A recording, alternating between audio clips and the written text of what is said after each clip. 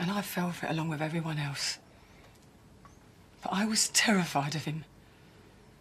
Not just the violence, oh, I could take that, but you don't know what it's like being told day in, day out, what a bad person you are, what a terrible mother. But you weren't.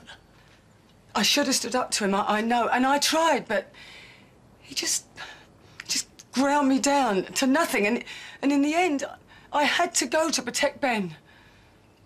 He started hitting him, but Ben's never said, has he? Ben was supposed to come with us, right up until the last minute, and I told Gavin I didn't care what he did. If Ben stayed, then so did I.